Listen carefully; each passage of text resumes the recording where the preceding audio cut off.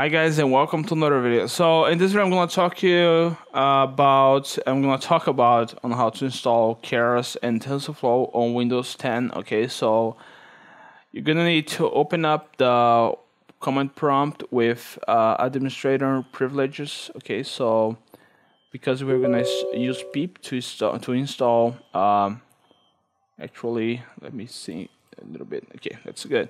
So we're gonna use we're gonna install Keras and TensorFlow. So I think I'm gonna increase this a little bit so you guys could see better. Yeah, 28. I'm just restart again. So the installation is pretty simple. Okay, that's no mystery on the installation. So I think it's better. Okay, so we're gonna use pip. Okay, which comes with Python. If you have installed Python with pip and with the path, we're gonna have pip as a command line tool available on the command prompt. So to install TensorFlow, there is the version for CPU, which I'm gonna install, which I have installed on my computer to be more specific, and there is the GPU version. Okay, if you have a GPU, you could search a tutorial on how to install TensorFlow for GPU, which will help you achieve more speed actually.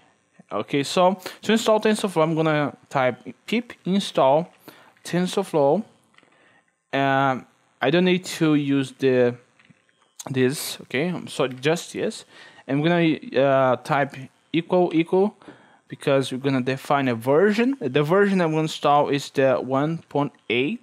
Okay, so if I run this, I'm gonna see that I already have this installed on my computer. Okay, so yeah, there is a bug which is always showing this now on my pip. I don't know why.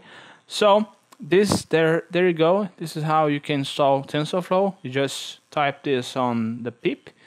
I think if you are running on Ubuntu or Debian, you can also do that and achieve the same thing. Okay, so to install Keras, you just type pip install Keras. Okay, if I do that, I'm gonna see that I think I already have the latest version, which is the let me see actually the version 2.2, I think, right? Okay, yeah, I think so. That's pretty easy, guys. You just type pip install Keras. Okay, so that's it for this video, and the next video I'm gonna start with the tutorials. Okay, so hope you guys enjoy it and see you guys next time.